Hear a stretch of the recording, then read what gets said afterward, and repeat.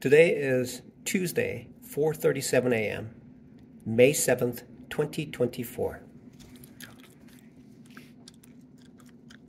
It is amazing to me that it has taken this long to understand the sizing of a prop firm challenge. Today, I finally realized, concluded, and became a vivid reality is this. Many of the prop firms, the smallest amount for vast majority are 5K prop firm challenges.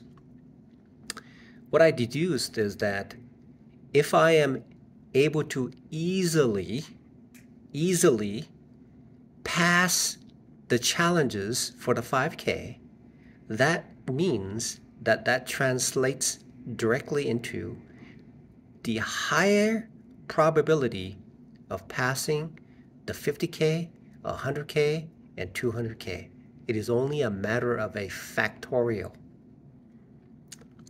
It's only a factor of what I'm currently doing with a 5K. And at the same time, I'm getting the exposure of money fluctuating in and out and feeling every little bump that I see in the way that my account fluctuates towards passing. The goal right now is to easily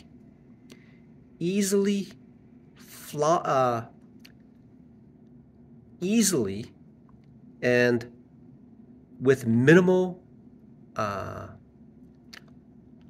challenge losses for the 5K that will directly translate into a forecast of my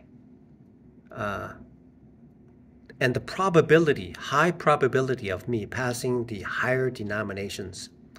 And essentially what I'm doing is I'm taking these small prop firm challenges to directly reflect what will happen once I